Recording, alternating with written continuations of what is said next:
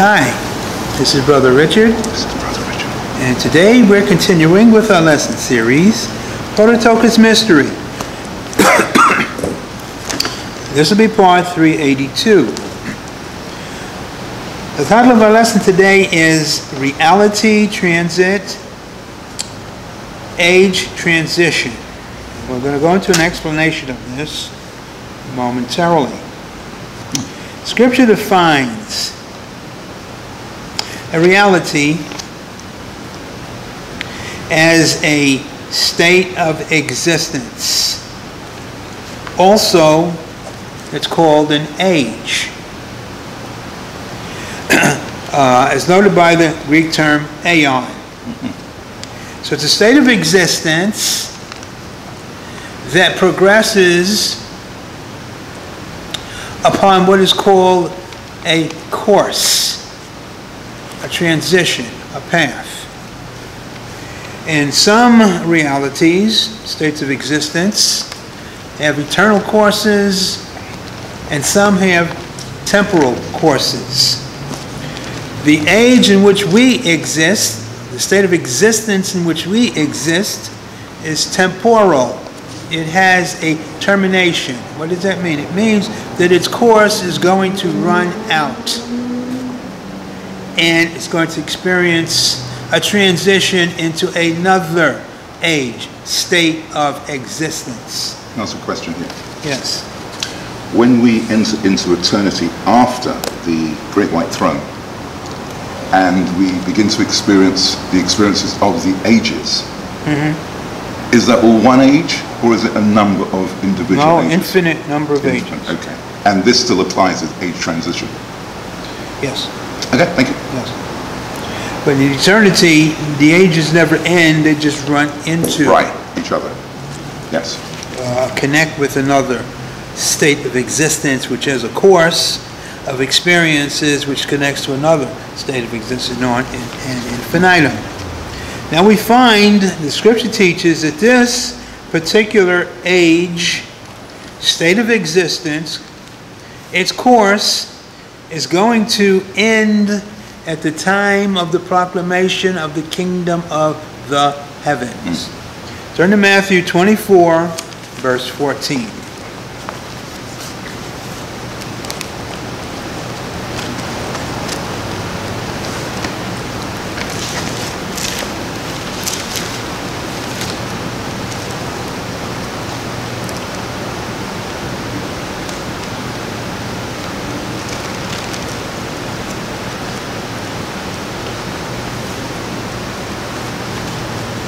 And this gospel of the kingdom shall be preached in all the world for a witness unto all nations, then shall the end come. What end? The end of this age. The end of this reality, this state of existence. Its course will be completed, starting with the proclamation of the gospel of the kingdoms. Why? Because that proclamation is heralding another age, transitioning into a beginning where this age ends. This age, of course, is temporal, will never be repeated. Now we want to take a look at the end of the age, the series of things that are prophesied to happen center around what I call 4 interventions of the Lord. 4 supernatural interventions of the Lord will characterize the end of the course of this age. Scripture indicates the ending of this current age will be characterized by 4 interventions of the Lord Jesus Christ.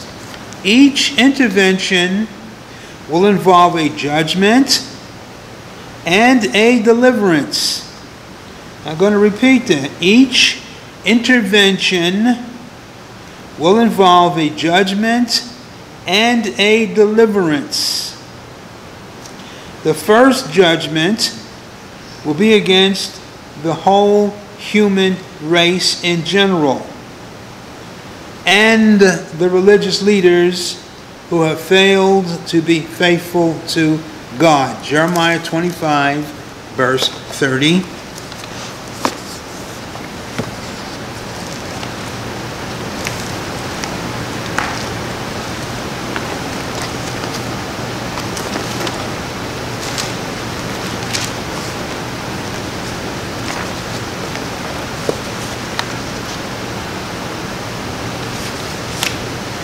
Therefore prophesy thou against them all these words, and say unto them, the Lord shall roar from on high, and utter his voice from his holy habitation.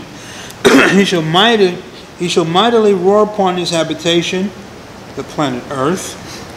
He shall give a shout, as they that tread, against all the inhabitants of the earth.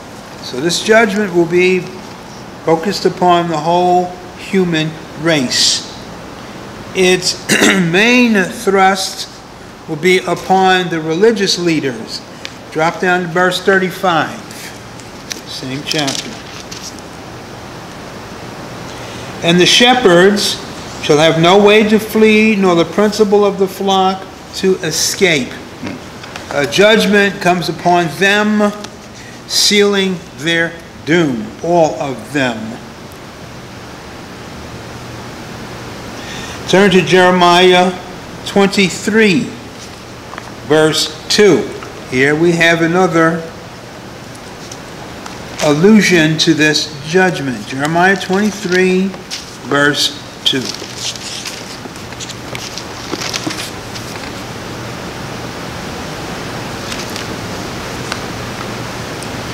Therefore thus saith the Lord God of Israel, against the pastors that feed my people, ye have scattered my flock and driven them away, and have not visited them. Behold, I will visit upon you the evil of your doings, saith the Lord.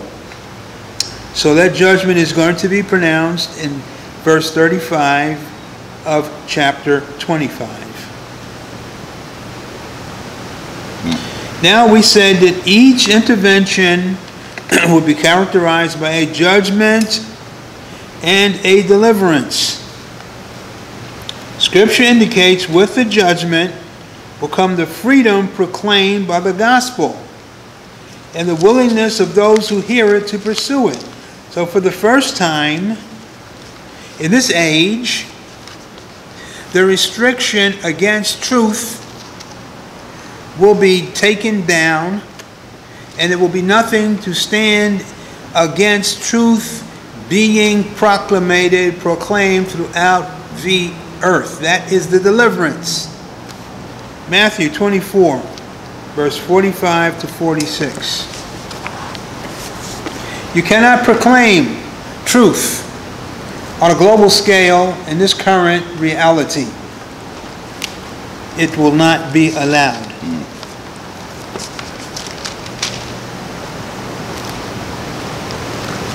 But at that time, it will be unrestricted. Hence, Jesus says the gospel will go to every quarter of the earth. It will fill the whole world, despite the Fourth Empire being here, despite the lies that have aforetime stood against the proclamation of truth. There will be no barriers to hearing the unadulterated, absolute Word of God. Now, Jeremiah 24, verse 45 to 46. Who then is a faithful and wise servant, whom his Lord hath made ruler over his household, to give them meat in due season?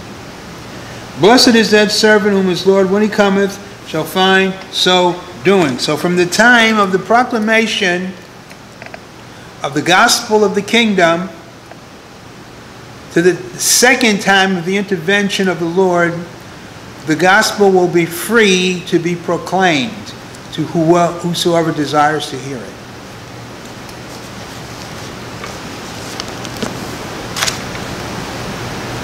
Let's go on. Scripture indicates the next intervention. We said there would be 4. This would be the second intervention. Will be the return of the Lord to gather the church into communities on the earth. John, the 10th chapter, verse 16. Jesus speaks about this as being the main thrust of his activities upon his return. John 10, verse 16.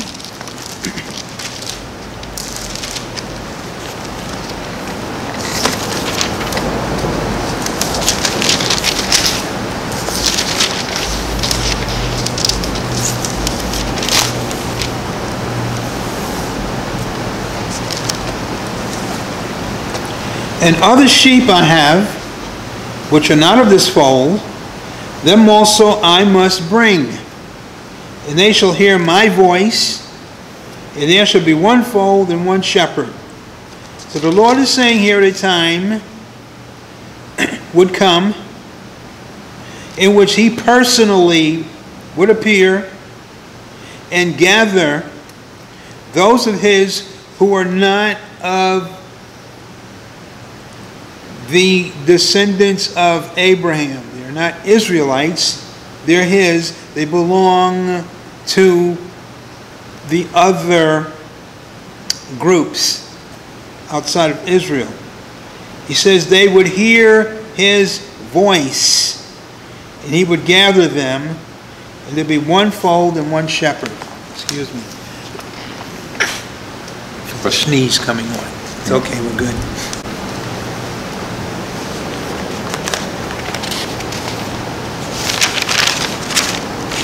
Turn to Jeremiah 23, verse 3. We see this happening in this prophecy.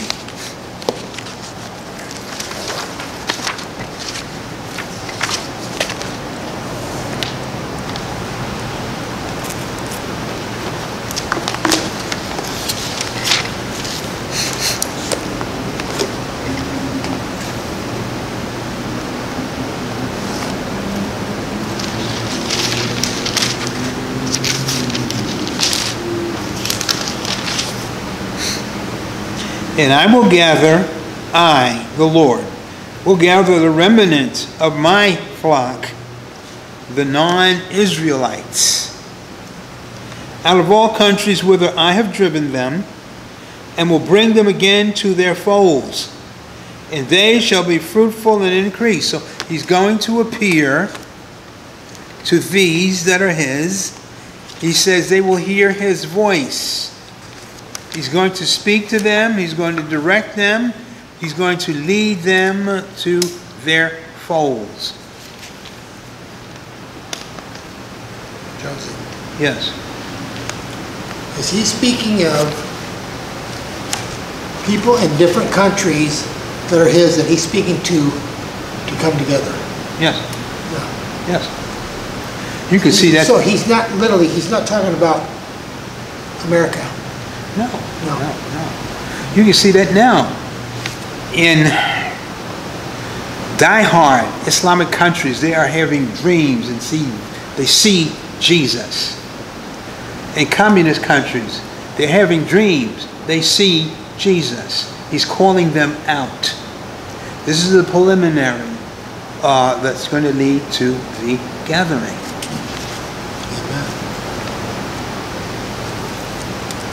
Now,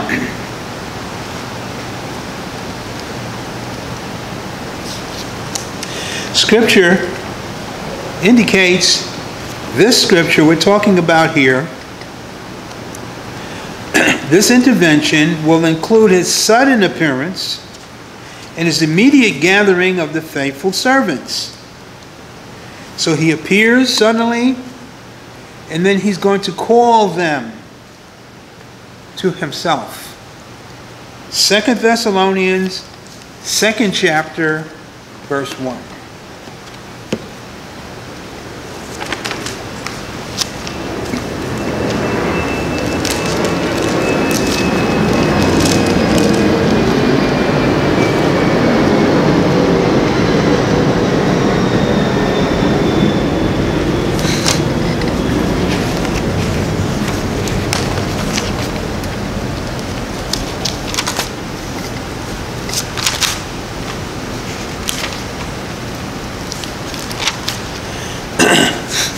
Now we beseech you, brethren, by the coming of our Lord Jesus Christ, and our gathering together unto him. Paul understood perfectly the doctrine of the gathering. He taught it. In one of his epistles, I think it's 1 Thessalonians, he says, you don't have any need for me to repeat to you the things that I've already told you. They had the perfect plan of the progression that would lead to the end of this age, and they allowed it to be destroyed.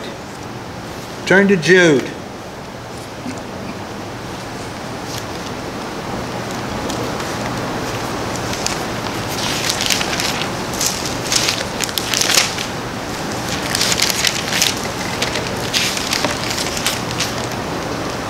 Jude 3.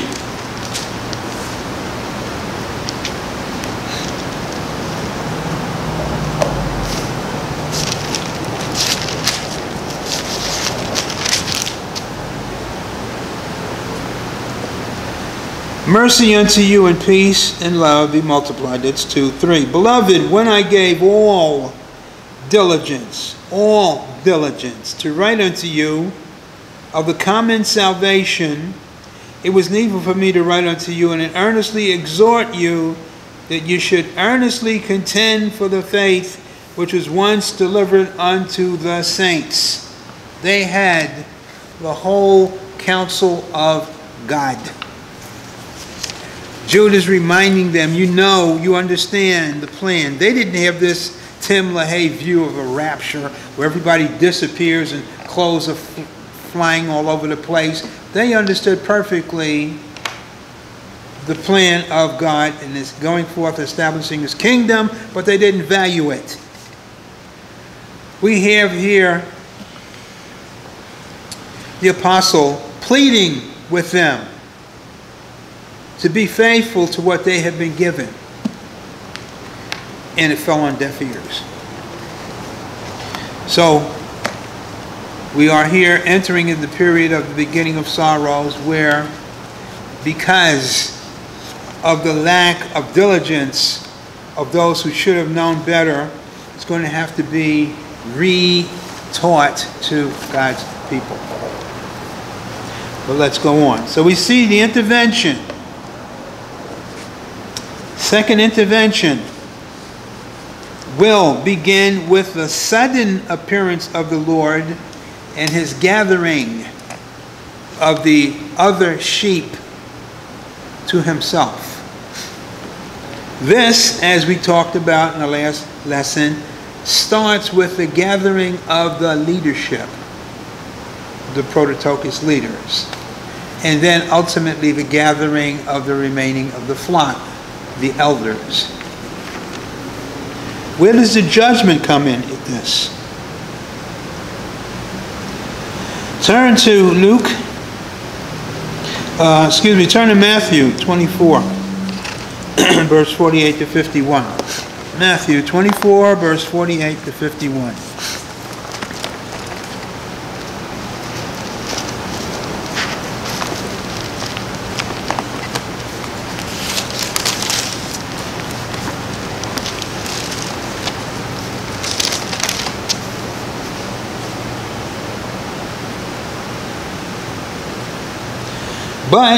And if that evil servant shall say in his heart, my Lord delayeth his coming. So this is an individual knows the plan of God, that the Lord is going to return and return suddenly. But he, in his own mind, wants to take advantage of his position and the time that he thinks he has. But if that evil servant shall say in his heart, my Lord delayeth his coming, and shall begin to smite his fellow servants, and eat and drink with the drunken, the Lord of that servant shall come in a day when he looketh not for him, and in an hour that he is not aware of. The only time that organized religion teaches this, that he's going to come in a time when you're not expecting it, is when they teach the rapture. That's the only time they teach this. Well, this is not referring to the rapture. Why? Because you see what happens to this evil servant. Verse 51, and shall cut him asunder and appoint him his portion with the hypocrites. There shall be weeping and gnashing of teeth. It's a judgment. It's not a deliverance for this individual. They teach you the rapture is a deliverance. If you're here and you may not be doing what you should do, well, you're going to go anyway, and the Lord will take care of it. Well, not in this case. What does it mean? Shall cut him asunder. It means it cuts off his relationship with this individual. Well, if it cuts off his relationship with this individual, that means he's in the position of an unsaved person. And then when that happens, it says, he shall appoint him his portion with the hypocrites. What does that mean? Well, we know that Jesus called the scribes and the Pharisees hypocrites. And also along that line are those of the first judgment. Well, this individual is going to join them in the place where they are. The group of the first judgment, the second judgment, is going to place that unfaithful servant with those already in hell. So here you have two comings of two judgment pronounces and two deliverances. Is it true to say that they have a specific area in hell? Because I'm thinking about at some point they get to outer darkness and they're completely sectioned off, aren't they? Well, wherever the first group is, he's going to be added with them. And the first group is in a region with, the inference is the beautiful land, the beautiful estates that they have are now burning pitch, and they are in an alien environment in which they cannot operate, they cannot function, and they're crying for pain and agony, mentally and physically. But they're not in the general hell population as the rich man was with Lazarus. No, because the punishment calls for something different. Okay. It's more egregious than that individual. Because he's not screaming in pain. Well, he's in pain and everything, but he can still hold a decent conversation. Sure. These people are in such egregious torment that no, they're... You said decent conversation. Well, yeah, he talks to Abraham about, hey, how about this, and this? And Abraham responds, well, you can't get that from these individuals. They're too much, they're weeping, wailing, and gnashing of teeth. Sure. So we see a second judgment.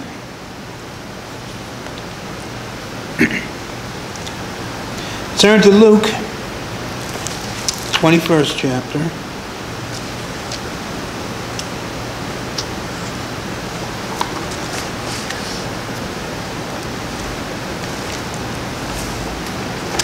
Here we see the appearance of the Lord. Luke 21, 25 to 27.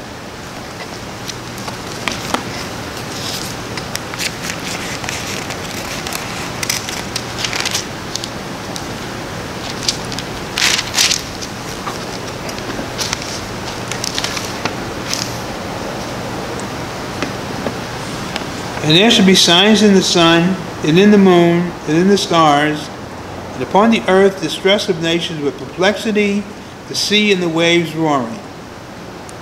It's going to happen suddenly, just like it will happen suddenly at the second coming, or the last coming. There'll be signs in the sun, signs in the moon, signs in the stars, and suddenly he'll appear. The same as this one. Men's hearts failing them for fear, and for looking after those things which are coming on the earth, for the powers of heaven shall be shaken. The powers comes from a Greek term, dynamis. It's referring to the potentates, the second stringers in the heavens. It's a judgment against them. They're going to be brought down, their power taken away from them and imprisoned in the heart of the earth. And the judgment is going to go against the evil servants who were unfaithful. They're going to experience torment. The deliverance, of course, is going to be the gathering. Notice what it says here. Verse 27, and then shall they see the Son of Man coming in a cloud with power and great glory. Then will they see the Son of Man coming in a cloud with power and great glory. What does Paul say? He says, I beseech you, brethren, by the coming of our Lord and our gathering together unto him. So he comes, everyone sees him, and he gathers the faithful unto himself. Drop down to verse 36. Same chapter.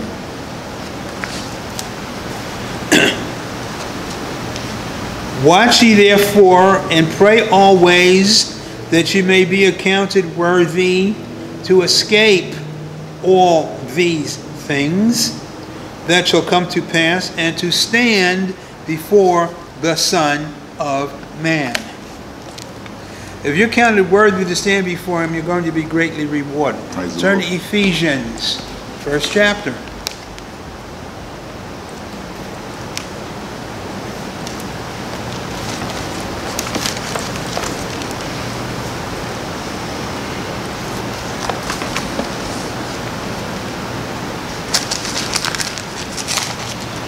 Verses 9 to 11.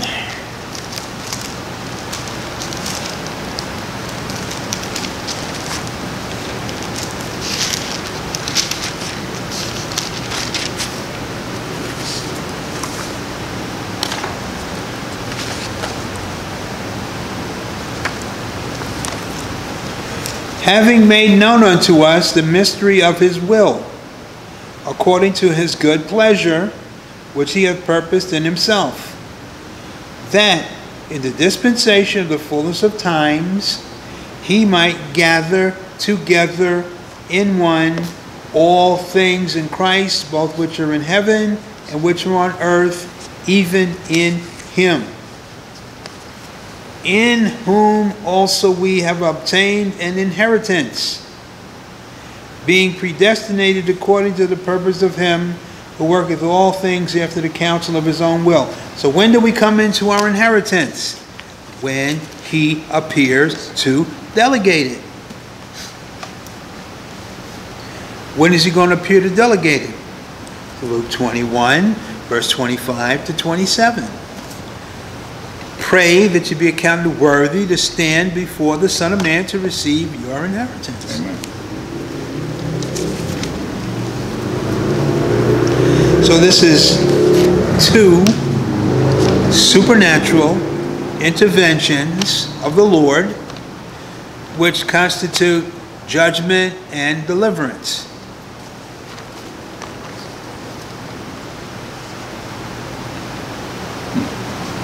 Now we're going to look at the third supernatural intervention. Scripture indicates the third intervention will involve the glorification and catching away of the Prototokos saints. 1 Thessalonians 4, verses 16 to 17.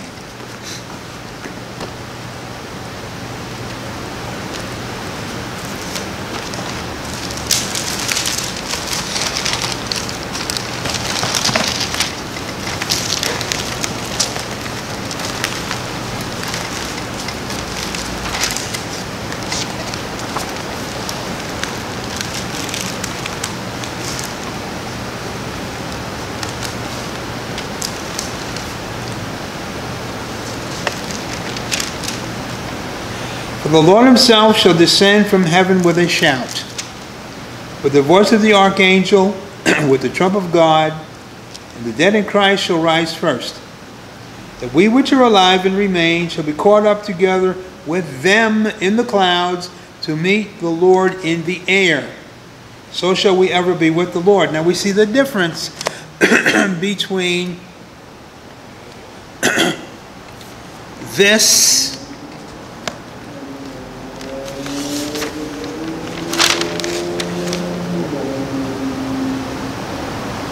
intervention and the other two. What did we just read about the second intervention. He comes down to earth. We stand before him. We receive our inheritance. This intervention, it talks about what? The Lord descending from heaven with a shout, and those that are alive and remain don't meet with him on the earth. They are taken into the clouds where they meet him. So you're looking at different reflections of the Lord's appearing. You cannot mix and match and say, well, yes, this is a rapture, or that's the second coming. Each individual gives you characteristics and activities that are germane to that particular intervention. It can be a judgment in which you have a deliverance and you have a result of that on the earth. It can be a gathering in which you have a judgment and a deliverance on the earth. It can be a deliverance in which you don't have anything happening to the saints on the earth. They're taken from the earth, and the activity is in the air and the clouds. Yes. Well, we know because of what the scripture is saying in these verses here, without a doubt, this is the rapture. Yes. Yes. Now we can go on from that. This is what we want to focus on here. We want to go on from that and show the uniqueness of the rapture. You say, how is it unique from all the other ones we've read? Because the individuals that are going to experience this are all going to experience it from the church communities. Turn to Revelation, 2nd chapter.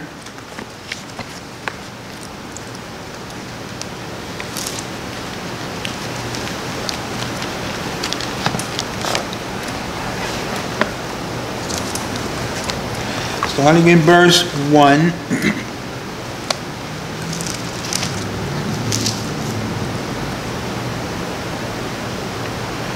Unto the angel of the church of Ephesus. So we see the location. Ephesus. What is Ephesus? Ephesus is a community of Christians in a specific location on the earth. Am I correct? Correct. Is this what the scripture is saying here? Ephesus is the Prototokos church. Yes. Which the Lord is addressing. Okay. Unto the angel of the church of Ephesus write these things, saith the Lord, that holdeth the 7 stars in his right hand, who walketh in the midst of the 7 golden candlesticks. I know thy works, and thy labor, and thy patience, and how thou canst not bear them which are evil. Thou hast tried them which say they are apostles, and are not, and hast found them liars. Drop down to verse 4. Nevertheless, I have somewhat against thee, because thou hast left thy first love. Now, what I want to focus on here deals with verse 5. Remember therefore from whence thou art fallen, and repent, and do the first works, or else I will come unto thee, or else I will come unto thee, or else I will come unto thee quickly, and will remove thy candlestick out of his place, except thou repent. He is going to this church community to judge it. Removing his candlestick means they cease from being a church. It's cutting them off. That's the rapture. I know you not. But it's talking about a specific location that he is going to appear at. We see every single letter, epistle, deals with the same principle. Turn to Revelation, the 2nd chapter, verse 16.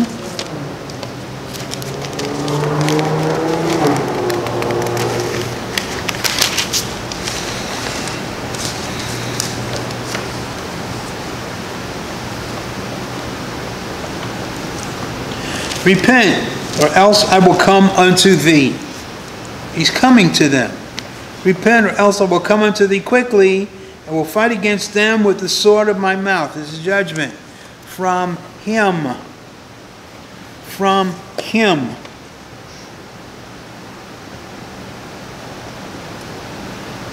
Now,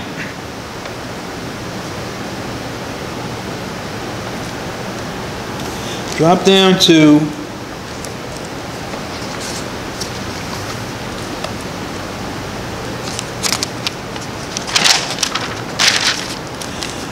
chapter 3,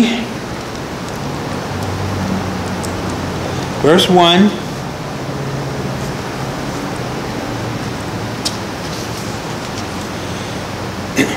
And unto the angel of the church in Sardis write. So what is the location of this? Sardis. Sardis is a what? A community of saints in a specific geological location, correct? Unto the angel of the church in Sardis write, These things saith he that hath the 7 spirits of God, and the 7 stars. I know thy works, that thou hast a name that is not, that thou livest and art dead. Now, verse 3. Remember therefore how thou hast received and heard, and hold fast and repent. If therefore thou shalt not watch, I will come on thee as a thief, and thou shalt not know what hour I will come upon thee. When is he coming upon them? At the rapture. The rapture is going to be a deliverance. It's going to be a judgment. Notice what he goes on to say. Verse 4. Thou hast a few names, even in Sardis, which have not defiled their garments, and they shall walk with me in white, for they are worthy. That's the rapture. It's a deliverance, it's a judgment. On what? The church communities. He's coming over Ephesus, Sardis, Philadelphia, and all those that are worthy are going to be changed and brought up, caught away to be with him in the clouds. And those that are under judgment are going to feel his wrath. Chapter 3, verse 14. And unto the angel of the church of the Laodiceans write, These things saith the Amen, the faithful and true witness, the beginning of the creation of God. I know thy works, that thou art neither cold nor hot.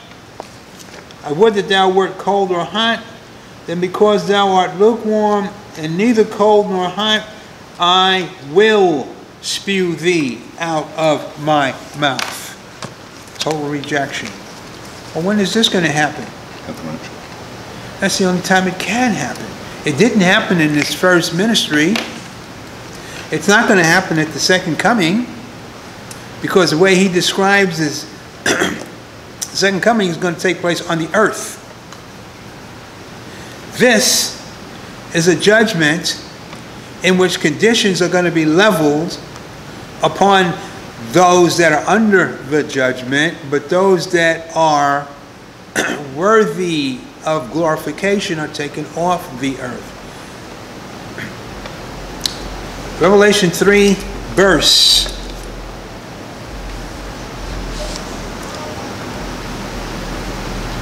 10.